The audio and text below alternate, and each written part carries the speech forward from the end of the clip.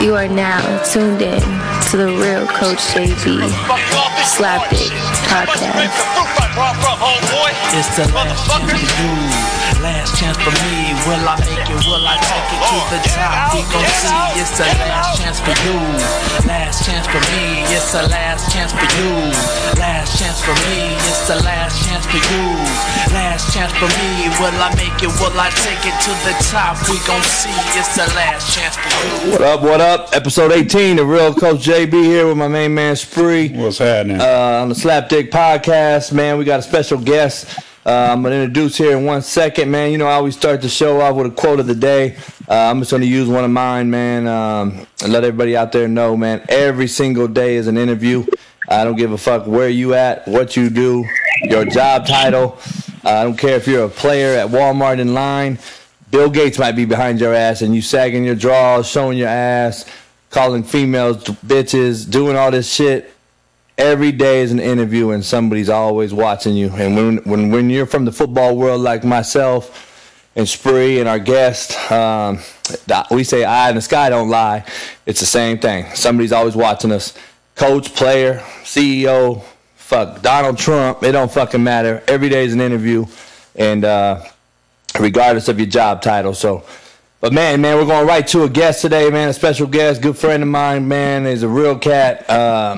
His name is Travis Johnson, a.k.a. Trap, is in the house. Give it up. What's happening, guys? Trav, what up, man? Appreciate you coming on, brother. What's going up? Yeah, JB, Spree, appreciate y'all having me. Yes, sir. No doubt, man. No doubt, man. I'll introduce you a little bit, Trav, and then if you could let everybody know what you're kind of doing now.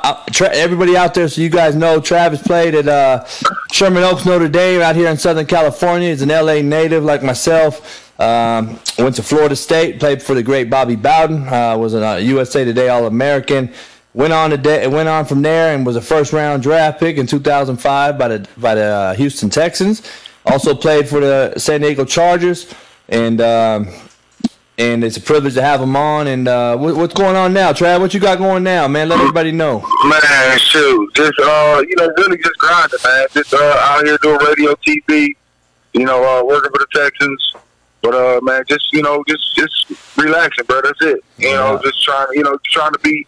Just trying to be around and be with my kids and really just trying to keep my face out there. No doubt. As much as my body can't be out there, trying to keep my face out there. So Texas trying to keep me as busy as possible. Try to help me with everything. You know what I mean? No like Marshawn said, keep my kicking right, keep my mental and keep my body right. No doubt, man. Wise words from a cat that a lot of motherfuckers look at like he's too hood to talk. People don't understand the dialect. They understand the intent, but they don't understand the words because we from a little different than most cats watching, I guess. But that exactly. Man, I know me and Spree got a daughter. Man, we raised through college, and I know you had one, man, and she had an unfortunate little haps. How's she doing, man? She good? Oh, man, she good, man. My oldest daughter, I got 3 girls, man. My oldest daughter now 14 years old, freshman high school. But no, she's good, man. Everything is, she's recovered well. And, good. And she still has some physical issues, but her brain is fully recovered. So, man, that's the only thing that matters to me, really, is, So, it's a bunch of things she can do in life, you know what I mean? But, man, my kids are good, bro. And I know that hit hard, man, after this unfortunate shit with Kobe, man. It's hitting different out here, man, I'll tell you. Being an LA kid, man, it just hit different as far as, when you basically, Kobe was a rookie my freshman in high school, you know what I mean? Yeah. And then to really grow up, with him and for the last 20 years and basically, from the time, 20 years ago, whatever, however you do the math, he been in our lives, you know what I mean? And being an LA kid, we saw him grow up, we grew up with him, and then being so close in age, I think, and then when you talk about, his love for his children and his love for, love for his wife, I think that was such a big part of the game. It's just, I couldn't imagine being in that situation, and I'm from outside. I'm from right down the street where the helicopters crash. No doubt. So just being just having kids, you couldn't imagine like being in one of those situations where your child needs that help from you, and you can't do anything for them, and you can't panic because you don't want them panicking. And it's the only comfort you get is that she probably died in the arms. They probably died in the arms of her daddy, and she gets to go meet her maker. You know what I'm saying? That's, no doubt. That's the only comfort you get in a situation like that. And just saying, you know what, now you get to live in eternity. You know what I mean? But that's outside of that, man. It's heartbreaking because it's nothing you can do. And you think, I look at his oldest daughter, and I feel for her because for the last 13 years of her life, it's been her. For 10 of those 13 years, it was just two of them, the two oldest girls. Yep. While he was still playing. While he was playing, so it was just the two of them and their mama. You know what I mean? Kobe doing Kobe, and not until the last 3 years did Kobe have two other girls. Yep. So when you think about it, is not only does she lose her daddy, but she probably loses this her best friend. Yeah. This little girl. This is her sibling. This is who. I mean, we all say, "Oh, Kobe got all his money." These people, they probably slept in the same room for almost his entire time. Yeah. Just because they can. Yeah. And I think I think people. Of course, I think a lot of people realize it. But I just pray for his wife, man, because to bury a child and have to bury your husband, your provider, and of course, she's gonna be well taken care of. But you still, you miss your partner though. You know what I mean? You miss they've been married. I mean, this would have been 20 years this year coming up. Yeah. And to be married to somebody for 20 years, I mean, I couldn't imagine losing my wife right now after 13 years or 12 years, and let alone 20. You're not supposed to. At 40 years old, you're not supposed to be dying this early, man. It's just not supposed to. Not 3 years, 3 years after retirement. You know what I'm saying? You a legend. You're supposed to, live on. And now when you living right. And now when you living right. You know, a lot of guys living wrong. Yeah. And stuff happens. You're just like, oh man, that don't surprise me. Yeah. You know what I mean? But at the same time, when you living right, doing the right things, doing right by your family, doing right by your kids, and really just trying to be a good dad. You know what I mean? Trying to be a good dude. Yeah. And for that to happen, I think that's the saddest part about it is to know, being a good dad and being the guy that say, you know what, I don't care. I'm gonna give you every opportunity. I'm gonna make sure we make this happen, and we're gonna by any means possible. And this happen. I think that's the hardest part about it, man.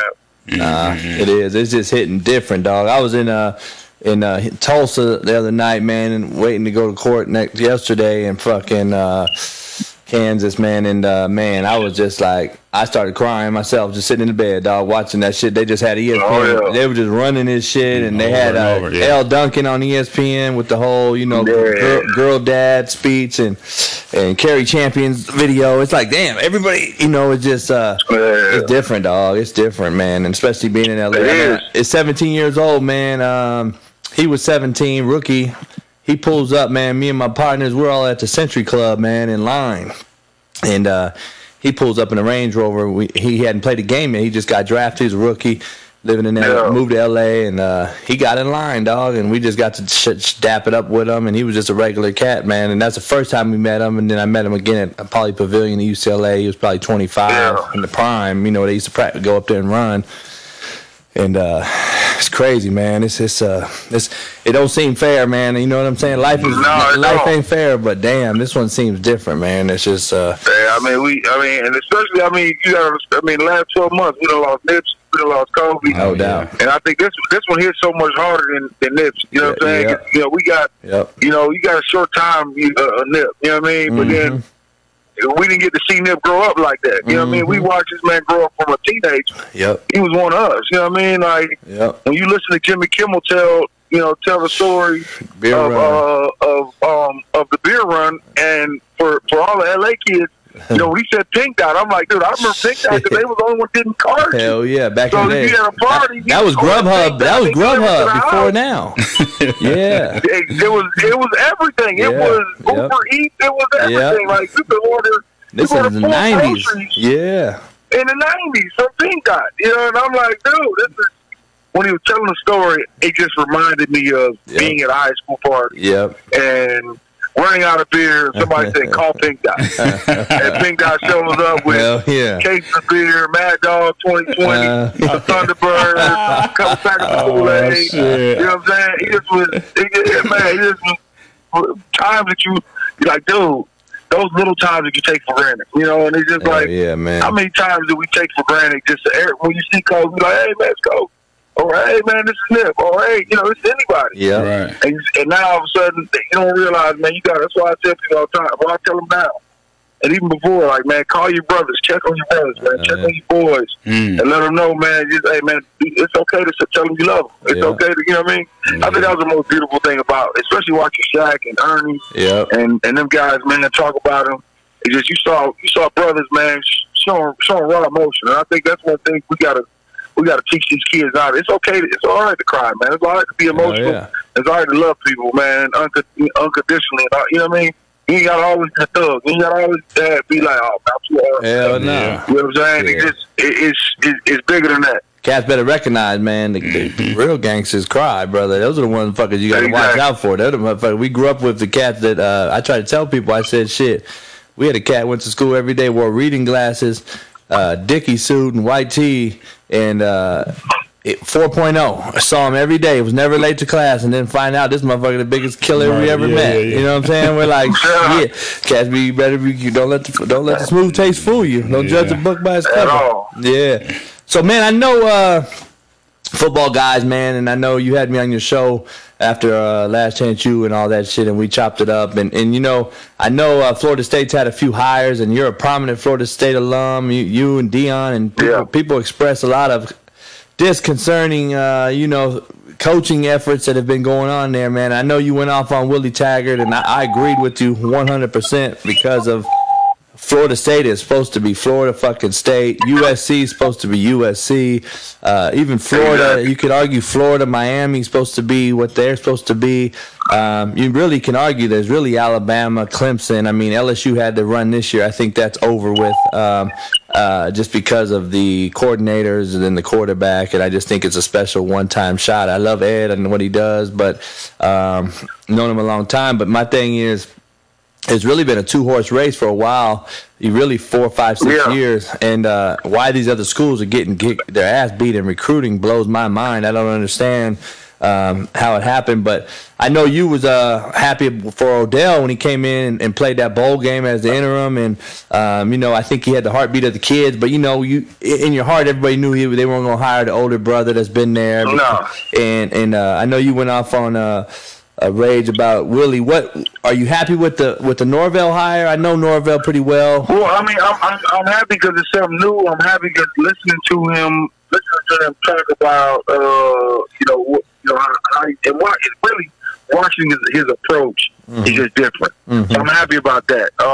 When you think about for me, yeah, I mean, we won. I tell people all the time, we won national championship 2013. No doubt. It's only 2000. I mean, right now, 2019 right now. Yeah. So, and we went to the playoffs in the first playoffs in 2014. Right. You know, so, I think people don't realize that they weren't too far off. Yeah. And then to fall off like we did, I think it pissed me off. So I don't know enough about Norvell to say, to co-sign and say, you know what, I love this hire, this is blah, blah, blah. No I don't know enough about him to say that.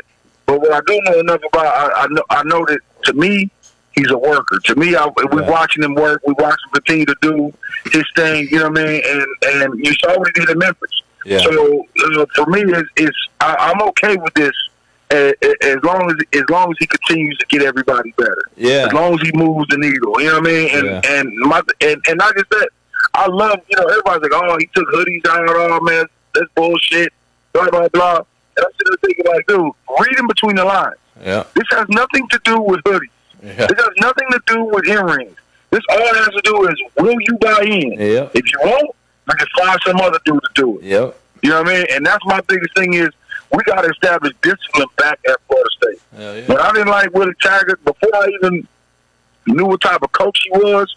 I didn't like all the dancing and bullshit at practice. Like, practice is supposed to be Go out there, bust your ass for 2.5 hours, be tired of shit, barely can do your homework, and then do it all over again the next day. Yeah. You know what I'm saying? Like there's like nothing about college football is fun. Should be easy. When you lose. Yeah. You know what I'm saying? Like, hell no, nigga, it's not easy. And it should never be hard. It should never be fun, really, until you win it all. No, I mean it's fun. It's fun when you're winning. No doubt. When you win, you grind. I'm gonna tell you, the fun of the game is when you're winning and you grinding with your brothers. Yeah. You're grinding every day, and you can tell stories every day back and forth about what happened. I mean, we still tell stories to this day about stuff that happened in practice, about us getting our ass whooped by the coaches. You know what I'm saying? We still have stories to this day about when Buster Davis decided he was going to transfer and couldn't get his release, but missed 3 days of practice, and Joe Kynes and Mickey Andrews made him push the 2x4 while pulling the sled 100 yards for every play or every rep that he missed in practice for them days he was gone. Yeah. And we laugh about it. We laugh about when Ryan Casey come in to the dorm room in the middle of the night, 2 hours past curfew, and Odell is sitting in his room in the dark and tell him, son, keep your clothes on. You look nice. And took his ass right out to the field and made him barrel roll 2,000 yards, 1,000 yards for every hour he was gone. Oh, damn. Before training camp practice. Man. You know what I mean? So we laugh about those things. Like, man, you remember when this happened? Like, that's stuff that's fun. Later on in life, you're like, man, I remember that. It was a good time. But guess what? I also remember in practice is the hardest thing ever. So games is easy. And guess what? We competed so hard in practice. Everything about the game was cake. Everything about the game was done was, well, this ain't nothing. It's easy work. Yeah. So practice should be that hard. That to me is what I didn't like really about it. No doubt. Practices always should be harder than the game, man. That's that's a Kobe quote actually, and that's something I live by as a coach, man. I mean, like shit. You know, practice is easier than the game. You're going to get your ass whooped. I mean, it's just straight what it is. Exactly. And, you know, you guys had so much talent. Even your redshirt guys were probably so talented it gave you at least a decent look. That's how I had it at Indy. And all those kids that didn't even play for me ended up still going Power 5 because we were so talented. And then, you know, talent breeds fucking competition, man. And y'all won another championship when you were there, didn't you? Yeah, nah, we won it all. We finished third, man. We won our conference. We won the second rated bowl game. Okay. Yeah. Who won that East. Yep. Oklahoma. Yep. East. East Oklahoma. Yep. East.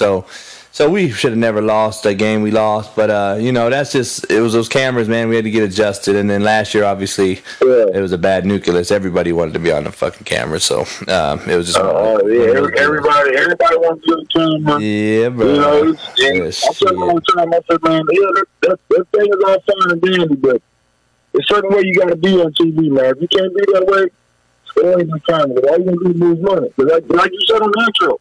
The eye of the sky never lies, and there's always watching you, always being interviewed. And one of those kids that are talented, from all the seasons of Last Chance U, and you're like, oh man, why didn't this kid get the opportunities? Because they look like a dick on fucking TV. And all of a sudden, everybody was like, I'm going to deal with that. You know what I mean? And I think that's one of the things with kids, we got to keep in mind, like, yo, you're always being watched, dude. There's no chance you're not being watched. And when it comes time to go to the league, guess what? All the things that you've done from the time that I got to the league, the NFL security people called literally my elementary school teacher from Kansas Elementary School on Crenshaw on 72nd and Crenshaw, right there down the street from the rallies. Called my principal, called every teacher I had. Yep. I was a kid. How was he as a kid? How was he here? Because girlfriends that I had, I didn't know their phone numbers. The girlfriends called me and said, hey, man, the NFL called me about you. Like, what? Yep. So you're always being watched, man, always. Hey, Trav, you got you on speaker or on your regular phone? It's kind of cutting. No, I'm on my regular phone. I was moving away from no, it's kind of muffly is all. It started getting muffy a little bit. It's cool. You hear? Yeah, my bad. I had it away from my face. No, you good. No, yeah, I try to tell people that too, man. Recapping what you said, you know, I'm at Indy. I'm probably gonna have 10 to 12 kids get drafted next year from the two shows, the 2 seasons of the show, and I've had NFL security call me, man, multiple times asking me about all my players, man, and they calling my their high school and their middle school shit, their junior high. They go back, man, and they'll call your baby mamas and your girls and everybody else. You better all the time. Every day's an interview. Shit. People don't realize, man, how important that shit is. But yeah, I'm with you, man. You know, I know Norvell well, and you know, Memphis obviously he's done a good job there. The Group of 5 school probably turned it around, and you know, I know the OC he hired, a good friend of mine also. So, I mean, we'll see. He's a young cat, youngest OC in D1. I think he's 29, but he's 38. Yeah. No. The OC's only 29 that he hired. Oh, the OC. Oh, yeah. The OC's only 29. Yeah. Coach Dillingham. He's a good dude. Arizona State. He was with him at Arizona State when he was OC. So, okay. But you know, the one part about it is, it's a young man's game now, and let's be honest about it. And people don't realize, man, these old white-haired cats going into these rooms and they're taking these jobs over. These young brothers are looking at them like, oh, another one of these motherfuckers just talking through their fucking mouth. And at least Norvell and his staff are younger. You still got Odell there to bring that OG, you know, mentality, and then you got these young cats that'll have the heartbeat of the team, in my opinion. But we're gonna see, man. I mean, you know, shit.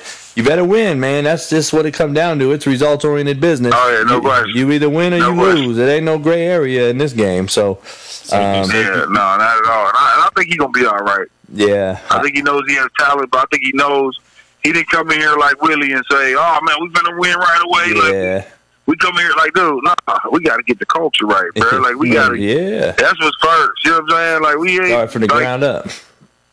Start from the ground up, teaching the basics, man. You got who to get and how to get them. You know what I mean? Freaking alignment, assignment, technique, and effort. That's all. That's all you need to teach, and everything else will fall in place. AAT, yeah, that's huge. So is it time to start weeding out the older cats? I mean, just as far as not he's not the older. You know, not on that knowledge. I mean, just as far as relating to these new fucking era type dudes, man. These Instagram, you know, these young 20-year-old cat Instagram dudes, man. I think yes and no. I think yes and no. There's some coaches that don't adjust, and some coaches don't need to adjust. I got a guy like Nick Saban. I would have let Nick Saban still call that thing face. You know what I'm saying? Like, you don't know what it's called, but at the same time, you know. He relates to kids because he knows, hey, listen, these kids want to win. That's why he recruits the way he recruits. It ain't just you know, someone's gonna be dancing at practice. Nick Saban ain't gonna have music going to practice. Right. You know what I'm saying? Nick Saban ain't gonna be he gonna get you there. He's a recruiter. You know, and that's the thing is with so many countries, you can go out and think, oh, I could be a great recruiter, but yeah, if you can't coach, you can't develop. You ain't shit to me. Right. You know what I'm saying? Like, I don't care how much you are. You know what I'm saying? If I can't depend on you to get me to the next level, get me where I want to come to school, to get me where I want to go, I want to get to the league.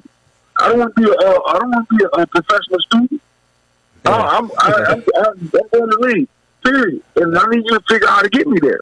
Hell yeah! Wow. Yeah, that's the difference between Dabo, Nick, you know, Pete Carroll when he was there, Bobby Bowden with you. I mean, those guys got kids at the next level. They taught them, they coached them. You know, Reggie Bush came out and was like, "Shit, SC ain't been taught or coached since Pete Carroll left, man." I mean, that's just what it is, and they're not being developed. They allow coaches hold the league because they tried. You know what I'm saying? Yep. What? So look, man. There's this thing going around, man. I know. You know, I left, man, and I left Indy over a controversial statement I made to a kid. And there's a coach out there, man. Pat McAfee had it on his show today. Grand Valley State OC. I just gotta let the world know, man. White fucking privilege is real, and I'm saying that shit because I'm from Compton and motherfuckers know me and know what I'm about. I say the word Hitler in reference to I'm fucking your daddy right now because you're a fuck up, and I basically get fired. This motherfucker says he wants to be Hitler and wants to learn how great of a leader he was as the OC at a college, and this motherfucker gets suspended and reprimanded. Like, What part of the game is that? So I think I'm gonna go on Pat McAfee, man, and discuss this shit. But like, that shit to me is like, wait up. Well, let's compare resumes first of all. He ain't fucking can't touch my dick with a fucking 6-foot pole. Number one. Number two. It's in Cali? No, it's Grand Valley State. It's a powerhouse D2. In Michigan. Oh, Michigan. Okay. So it's a Division II school, and he goes out there and he says these things. He's like, you know, and then the other people that he referenced was like fucking Christopher Columbus and like some other motherfucker, no white dude, man. It's like, this motherfucker, man, you know where his mentals is right from the gate. And then he goes out and says that shit, and it's like, hold up now. And then you had the whole Missouri State hires Petrino, damn near hired Art Briles after the whole debacle at Baylor. Like, motherfuckers don't realize, man. You know what I'm saying? People don't realize, man, like, you better stop judging every single motherfucker before you really learn the story, because these old cats are just recycling the same old motherfuckers. Oh, they're recycling all of them. Shit. I mean, Petrino got his ass whooped for fucking the girl who worked for him, and then the damn whole weight room staff whooped his ass, and they tried to cover it up and say he fell off his damn motorcycle. Yeah, that ain't never happened. You know what I'm saying? But you know, and he back now. He back now. Not only is that, he took a job that could have been a brother's job, or who knows who could have been. But he hires his own son as the OC. Now, man, is there no thing as nepotism now? I mean, nepotism, man. Some of these schools don't care. Dawg, this shit is crazy, man. But you're going to continue to bash me, and I don't give a fuck. You can bash me all you want, but people are like, I'm just like, hold up, man. You know, let's call a square and a circle, or at least let's be even down the pipe with the shit and be fair about it on all chords. Don't just be one way and the other. And the same motherfuckers that hire him are the ones that hate me. You know what I'm saying? It's like crazy. Like, you ain't never helped no fucking black kid out. They hate you because you love black folks. Yeah. And like we talked about before, man, it ain't ever the brother that's the one that has the issue. It's always the other motherfucker that with my skin tone. So it's crazy, man, how shit works out. Shit, I don't know. So what's up, man? You at CBS now? Well, I do CBS Radio, man. Yeah, I've been with CBS for a minute, man. CBS Radio. I left them for a little bit. Went over to 97. Went over to ESPN Radio, and then it came on back, man. You know, so right now, hopefully I got some brewing with another little joint out here. Oh, okay. You know, for the right check, but you know, man. For the chicken, the right chicken. You got to take care of the chicken. Hopefully that Popeye chicken sandwich. Otherwise I've been good, man. I'm really, you know, I just do that stuff, man, just to be out there. Yeah, stay relevant. And try to keep my brain, moving. And keep my brand moving. You know what I mean? Yeah. And just you know, just really, that's about it, man. I mean, I'm a full-time dad, bro. No doubt. You know what I mean? No doubt. Matter of fact, he's going to get off the bus in a minute. You know what I mean? Yeah. And I had Marcellus on, and he told me to tell you what's up. Marcellus White, he was like, he was talking about the same thing, man. He said he goes and sees mental health doctors, man, just to have his brain looked at and shit, and just stays on top of it. Yeah, man. So. Look, man, I see shrink every week, man. I see shrink every week. Damn. Yeah, every week. Yeah, man, because, I mean, I know. It's too, I mean, we off, man. All of us are off just a little bit. I mean, we know how to play the game, so. Yeah. You know. Shit, I just like to know. No doubt. I don't want to have an Aaron Hernandez sad ass situation or one of them where, you know, his brain, him and Junior, they said their brains were something of somebody that had that shit for 30 years. You know, that motherfucker was 28. And I know I got it because I know the symptoms, but yeah, I can try to keep it in check as much as possible. Yeah, man. Hell yeah. Shit, much love. Hey, man, so I know you got to go get your kids. I appreciate you coming on, man. Let everybody know, man, what's your favorite cigar, man? Because, you know, we all got them. Man. I know you posted a deal the other day. Walter Jones responded because I hit him up. I said, man, you don't know about that Regis cigar. I've been smoking these Regises. They're good as hell, man. You got to try one. Yeah. But I gotta check it out. Yeah, what you like? You know, I've been me and Big Walt, you know what I mean, Florida State Connect. Yeah. But you know, we in a little cigar chat with Eddie Reed, with Dave McJones, with Nick Van Exel, all of us. You know what I mean? So that's a pretty solid chat. Yeah. You know, I don't have any overall favorites. You know, it's easy to take an Opus Max. Yeah. You know what I mean? And say, oh, this is my favorite. Yeah. I mean, it's phenomenal. Right. Like, but like today, I had out of Nat Sherman Pan America today, which was, I mean, it's a 92 rated cigar, man. It was pretty solid this morning. Yeah. So you know, it just. Well, my favorite is whenever I'm smoking at the time. You know, I'm always it's like kids, man. You know, I'm always smoking butter. So I don't, you know, I tell people all the time, I don't smoke bullshit. You know what I mean? Me too. You know, me some too. people just smoke, say, oh, yeah, I'm smoking. Cigars. Yeah, you can't do that shit, man. I'm always smoking good shit, man. If I'm gonna die doing this, I'm gonna do it the best of my ability. Hell yeah, I'm gonna go all out. Both feet. I'm both feet in type of cat. I ain't got no one foot in. Hey, all gas, no brakes. You already know. So you don't order yours online, huh? Hell no, that shit's a joke. Well, I mean, it's something to get ordered in. You know, depending on what they are. You know, like this year's cigar of the year, the aging room, aging room part from cigar of the year. Like I couldn't find it nowhere, so I ordered a box online. Okay, yeah. You know, so you know, it depends on what they are. You know, sometimes sometimes I call around the country to retailers, whoever I know is authorized retailers, and sometimes they buy it from there. Yeah. Or sometimes you got a good online source. Yeah. And you got to get it from that place. Yeah, no doubt. This cat get on me about getting my shit online, man. He get mad at me when I buy it. You know what I'm saying? Man, hey, listen. A lot of them come off fucked up, dried out and shit. No, man, it depends on where you order. I know. I'll give you a website, man. Call me later. Yeah, I will. I'll give you a website where you can order it, and everything's legit, everything's phenomenal. Oh, at a fraction of the cost. For sure. Oh, okay, good. I'm gonna hit you up after this. Yeah, it is. No doubt. Hey, man, much love, brother. Much continued success. All right, man. No problem, brother. I know you're going to go get your babies. No doubt, brother. You too. All right. All right, JB. All right, now. Peace. Brother Travis, huh? Yeah, Trap, man. Good dude, man.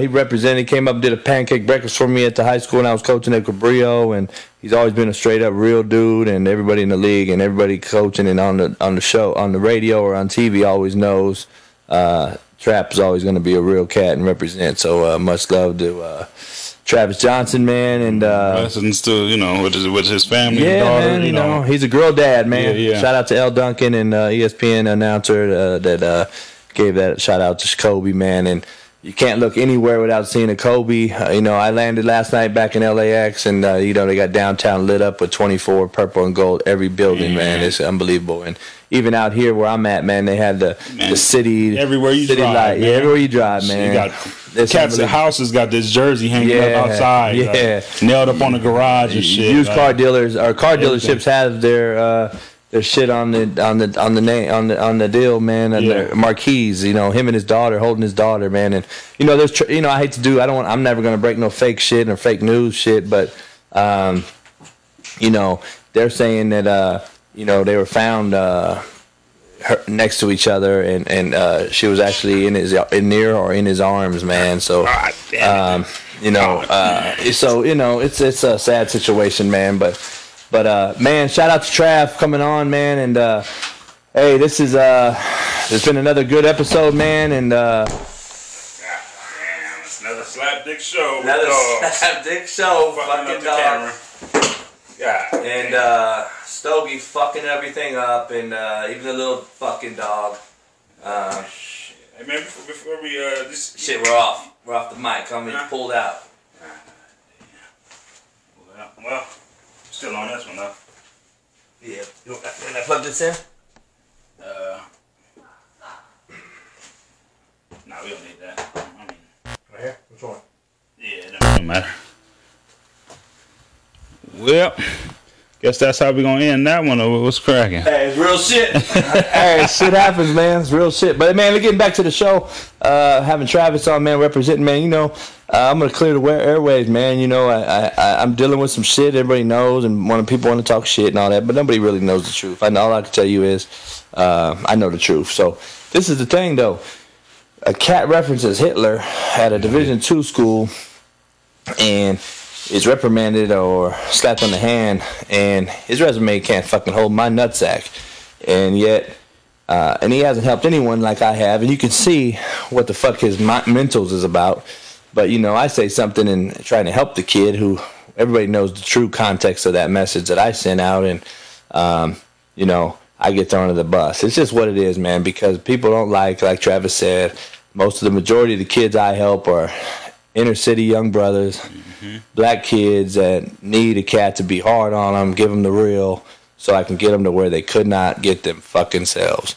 And that's the definition of coaching, and people don't realize that, and it's unfortunate, man, but it is what it is, because got to keep it pushing, and I got to run the day. I don't let the day run me, or I'll be fucked and buried or in jail somewhere. So everybody keep your head high. Every day's an interview. Understand that. And it's been a good show besides Stogie fucking me. And, you know, Sunday will be a Super Bowl Sunday. We'll have another show. Yes, the next show we'll have is going to be live on Super Bowl Sunday. Tune in. At my house. Netflix will be here filming it. I'm going to have quite a few people over. We're going to have a little Super Bowl event. We're going to do a 3-part podcast with different guests coming on live. That should be fun. It'll be a good deal. We're going to do a pre. A lot of drinking, a lot of barbecuing. I'm a grill. So, you know, you guys just stay tuned. Man. It'll be a live show. Pre-game, halftime, and post-game. Man, sorry. What? You got I was reading this shit on Reddit. You be checking out Reddit? Nah, they bashed me, so I don't. Really? Yeah. I was peeping some shit. I said Chinese authorities seized 12 tons of beaver penises smuggled from Canada. Really? 12 tons of beaver penises. Who the fuck out there is taking who in there catching the beavers and then taking the dicks off? Was it? Wait up. So were girls involved?